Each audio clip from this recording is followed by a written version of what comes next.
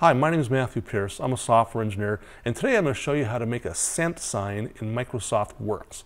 Now, the cent sign is kind of a special character that doesn't appear in Microsoft Works as a special key combination or as a special character. You kind of have to hack it a little bit to get it to work. But it's very doable, and there's several ways of doing this. So first of all, get Works open, and you can do this. I'll show you the first way is go to your special character table here, and then 4 rows below the number 2 is usually the cent sign. And this font here, it's the symbol font. There is no cent sign. So I go to the next one, Tahoma. There it is right there.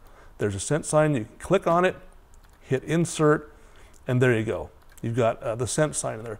Now, a second way of doing this is you can hold down your Alt key, and then from the numeric keypad, and it has to be from the numeric keypad, you type 0162 in release, and then you'll see the cent sign pop up.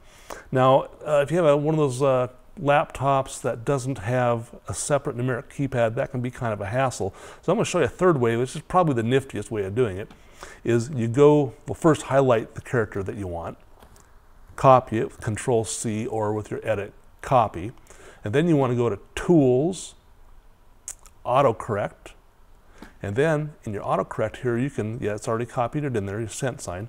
You copy in your cent sign, and then you can put whatever special key sequence that you want to represent the cent sign. For instance, I'll do *C*, and so that whenever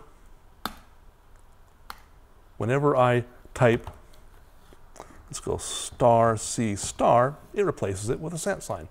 So, that's 3 ways of doing it. My name is Matthew Pierce. Today we talked about how to make a cent sign in Microsoft Works. Thanks for watching.